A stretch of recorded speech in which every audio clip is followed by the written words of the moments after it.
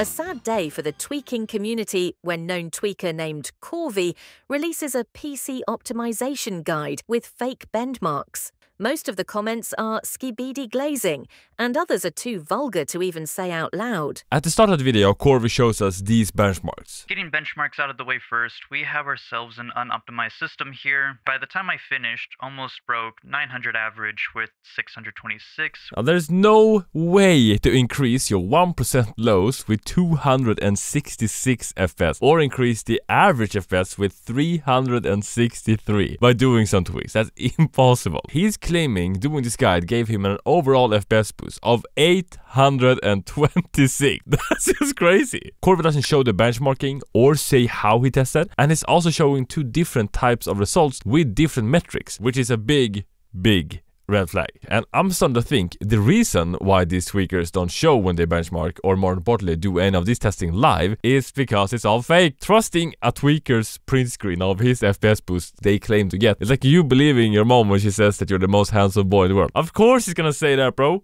She made you! And she also probably just loves you, and then it doesn't count. Anyway, right now I've already wasted like 5 hours following this guide and benchmarking the FPS live. Link in the description if you don't watch the whole thing. So it's a short recap of the live stream, the testing and the result. We started on default Windows 11 24H2 with the usual apps installed. Also had PBO and RAM OC'd in the BIOS. We are running a 9800X 3D paired with 32GB of RAM and a 5070 from ASUS. To test FPS, I queued into a solo custom, landed at my main drop, started capframex with a timer on 180 seconds, then rotated the same path in 3 different games to minimize run variance, and then aggregated those 3 runs to compare before and after doing the guide. I also did a 60-second free build test in creative just to be safe. So this is the before, and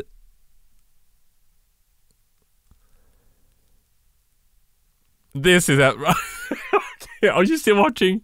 Bro, I waited too long, bro. I'm sorry. Alright. It's getting really late here and I should definitely just go to bed. Alright, let's continue. My FPS got obliterated. This guide cooked my PC. Checking the line chart, it's almost like Khorvie's guide stabbed my PC and I was bleeding to death, which is pretty sad. And then comparing the results in the Analyze tab, I am not sure what's going on with the lows, but I'm guessing this is why Khorvie showed different tabs and metrics in his own benchmarks, because the same thing happened to him. As I said before, I'm not a tweaker or a pro anything here. I just play Fortnite and I'm trying to find tweaks that boost performance. This is not one of them. Checking the 60-second freebuilding creative, we get pretty much the same results in both the bar and line charts, and in the Analyze tab, it's basically the same. After seeing this, I actually thought that this was an April Fool's joke, and I went in and checked like what date did he post the video, but it was the 7th of April, so it shouldn't be April Fool's joke, right? Right? Now, maybe Khorvie is one of those sick people that say, oh, I'm busy, can we celebrate the birthday on Tuesday instead? I can't make it on Sunday. But what? You can't move a birthday. We can celebrate on Sunday or we can't celebrate at all. So this might be like a delayed April Fool's joke. I don't know, maybe that's common in the US. In Sweden, we take our aprilskämt väldigt seriöst. Now, it's not my job to fix other people's tweaks and guides, going in like changing stuff and trying to figure out where stuff went wrong. Same with the tweaks. Why do I keep saying? I don't know. And his batch script just kept crashing. I just sent it to ChatGPT on the live stream and said, bro, what's wrong with this? And then it fixed the problem. I didn't use that version. I'm not a tweaker, right? ChatGPT fixed it. I didn't. But, you know, that's not on me. With that said, the biggest problem with Khorvie's guide was the BIOS tweaks, at least for me. It cooked my PC. It didn't even start after doing that. I mean, it turned on, but we didn't get a display. It wouldn't post into BIOS. I had to reset CMOS, and I didn't even do the risky bonus parts with the BIOS tweaks, only the recommended in the video. Needs testing. So following Khorvie's full 2025 guide cooked my PC. With that out of the way, checking some benchmarks with my BIOS and OC that I had restored, the FPS was more or less the same as default. The average and 1% got a little bit worse, but the 0.2% was a little bit better. Looks more like run variance if you ask me. Checking the line chart, Khorvie's looks, I mean, a teeny tiny bit worse, but pretty much the same. Like the FPS drops in the middle here. But wait. Remember now, Khorvie claimed to get an increase of 826 FPS.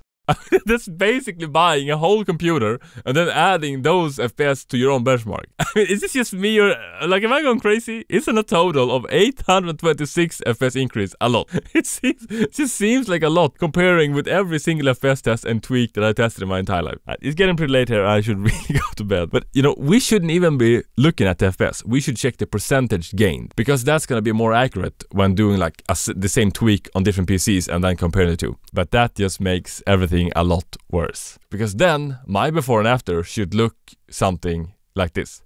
I mean, what is happening? Isn't this crazy? I mean, is it just me? I mean, what were to happen if I made my own tweak and then, yeah, I did some benchmarks and this is the FPS I got after doing my own tweak? No, bro. Going back and analyzing the like default Windows versus khorvies guide without the BIOS tweaks. Checking the Analyze tab, I'm not even gonna tell you which is which here because it doesn't matter. It's basically run variance, nothing else. It's a difference is 0.2%. But checking the benchmark for creative, the core ones looks a lot worse. The FPS drops and like the lows are just worse. Okay, so conclusion. Don't do the tweaks, bro. Like, I don't think that it's gonna be worth your time. Maybe some of these tweaks actually improve performance, reduce latency, makes Windows more responsive, but like overall, don't do this guide. And if you still want to do it, just make sure you benchmark before and after so you don't lose FPS the way I did. Thanks for watching. I really have to go to bed now. Vi får ha det bra. Hejdå.